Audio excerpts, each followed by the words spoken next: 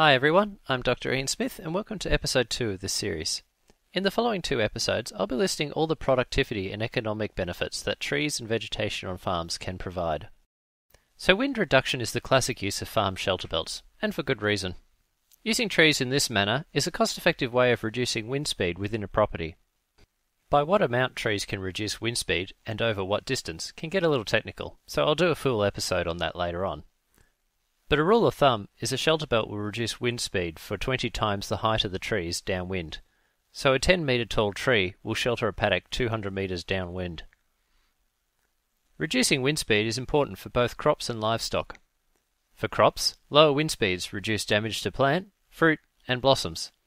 Lower wind speeds also make it easier for pollinators and other beneficial insects to fly between plants. In fact, one study showed a 20 to 30% higher yield in sheltered orchards due to increased pollination rates. Sheltered paddocks are also important to livestock. Trees provide shade in summer and reduce wind chill in winter. This isn't just beneficial for animal welfare, as sheltered livestock are also more productive. In cold conditions, sheltered cattle and sheep have a higher growth rate, ovulation rate, wool growth rate, and lower abortion and lamb mortality. Conversely, in hot conditions, sheltered livestock have higher milk and milk fat yield, increased growth rate, lower rates of mastitis, and improved conception rates. A paddock with lower wind speeds is also more efficient in agrochemical application, as lower wind speeds result in less chemical drift, meaning more on your target plants and less in the local watercourse. Farms that are sheltered by trees suffer less erosion than exposed sites. This is important as topsoil contains the vast majority of nutrients within a soil profile. A paddock sheltered by trees will be subjected to less wind-driven soil erosion due to lower wind speeds.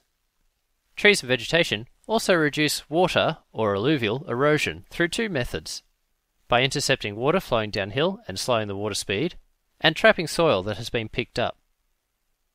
Trees and ground cover plants also protect soil from the impact of raindrops, which can increase the rate of erosion. Trees also provide erosion protection by what they drop.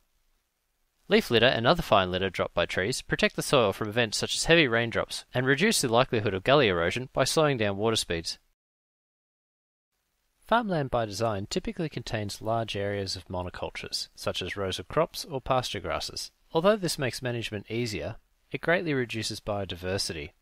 This is a problem because areas of low biodiversity favour herbivorous insects which damage crops. By introducing farm trees and other non-crop vegetation, you provide a source of food and habitat for beneficial insects that will eat and control these herbivorous insects. These resources also act as habitat for native pollinators, which can increase productivity.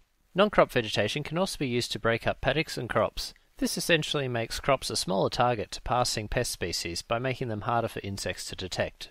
Non-crop vegetation throughout a farm also has the benefit of allowing beneficial insects to disperse throughout a crop faster, allowing a faster recolonization after pesticide use. Dense vegetation can in some instances even prevent the arrival of pest species, with many species preferring to go around a row of trees rather than over it.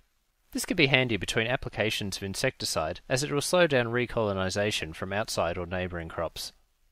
Farm trees are not limited to enhancing beneficial insects, however, with more visible species, such as insect-eating birds and micropats, also benefiting. Insectivorous species such as these are able to disperse large distances throughout a property, eating large amounts of pest insects, including caterpillars, moths, and even mosquitoes. These species utilize the resources provided by trees, such as hollows, nectar, nesting sites, and also use them as a stopover point when travelling across landscapes. Even a few scattered farm trees can increase the ability of insect-eating birds to cross a cleared landscape. Thank you for listening. Next episode I'll discuss part 2 of benefits of farm trees. If you wish to support this series, make sure you like this video and subscribe. As always, if you have any questions, leave them in the comments section below or shoot me an email at profitable.habitat@gmail.com, where I'm also available for consults. Until next episode, keep planting.